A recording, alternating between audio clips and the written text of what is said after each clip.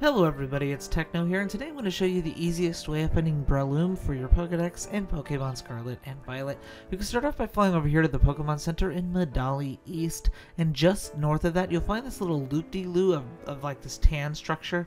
Go ahead and mark this exact spot right here, because there's a guaranteed Breloom over here. Now it's very possible that you'll find one in the wild naturally before you get over there like this, but if you don't, just make your way to that spot that we marked, because look at that, there's a guaranteed Breloom here. And guess what, it's a little special because it is a wild Terra Breloom, which means it has a Terra type that is not its normal Terra type. This Breloom has a Terra type of the Rock type. So that's how you find Breloom for your Pokedex in Pokemon Scarlet and Violet. If you're interested in more free of fluff video guides like this one, go ahead and click the playlist on screen now.